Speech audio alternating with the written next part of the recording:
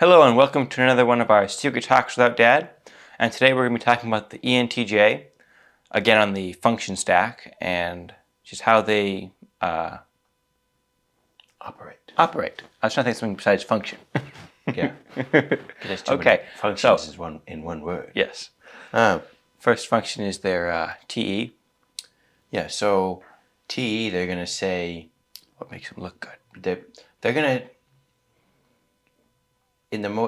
they run more off of like logic than values. So if they have, like, it all depends. Like if you're logically, you could lie to make it so that you look better. But if you're going to tell, TE tends to leave out specific. They'll say it in a way that makes them look better. That's not always, but sometimes they say it, and I do this too because I have TE. Me too. Where we can say it, and it may not be exactly the whole truth, so you leave out a little detail. It's the truth, but you leave out the detail. The detail that makes you look bad.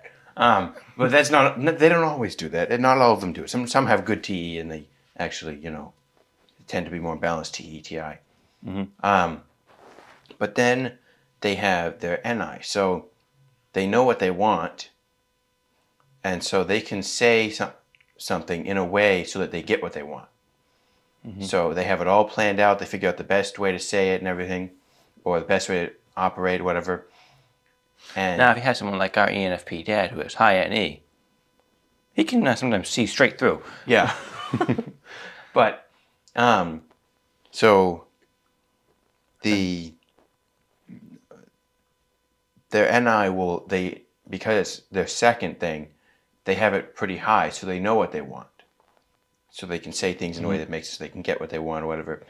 If the person doesn't have high NE, they don't really see through that. Yeah. But then they have SE. So once if they get what they want and have it all planned out, or they are able to run on the same planet they have, then they can make it so that it's a good experience in that either it's efficient or it runs smooth and it's not very hard to do.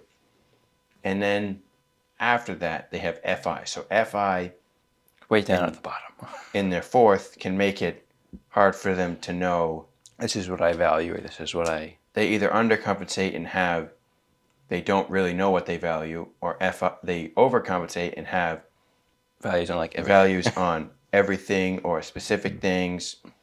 And so if you say something that belittles their FI, they can sometimes take that the wrong way, even though you're not trying. You may not say something to belittle their FI, but they could take it as you hurt their FI, Which, by saying all this, we're not trying to hurt anyone. No, not at all.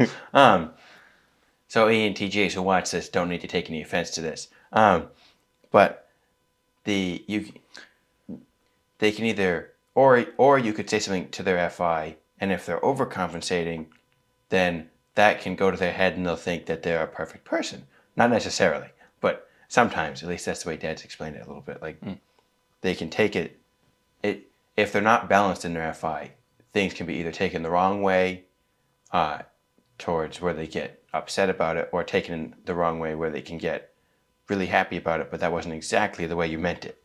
But I guess being happy isn't bad either. But so that's kind of their function stack and like different things like that. So anyway, yeah. Well, thanks for joining us for this video. We hope you enjoyed it and hope to see you on the next one.